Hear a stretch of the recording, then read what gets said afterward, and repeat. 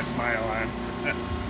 Good morning. Welcome to Help Heal Veterans Production Department.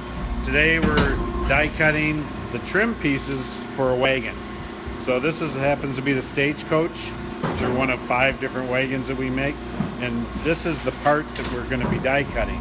So we die cut this, it becomes the trim, which is attached to the front of the wagon.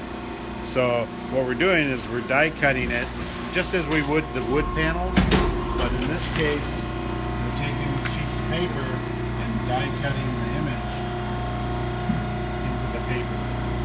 And then as we're doing the cutting of the paper, then the paper is inserted into the kit, you remove it from the sheet, and then glue it onto the face of the model. And what we're doing, we're using a special, it's a thicker paper which has a finish so that it kind of is the correct shade for the model. So everybody kind of decorates it and uses their imagination on how it should come out in the end. So we just wanted to show you what we're doing today. And today on our 70-ton die press, it's cutting, usually it cuts the die panels for the wood, but we have multi-purpose, and we're cutting the trim today on the wagons. So hope you enjoyed. Come on back next week. Thanks.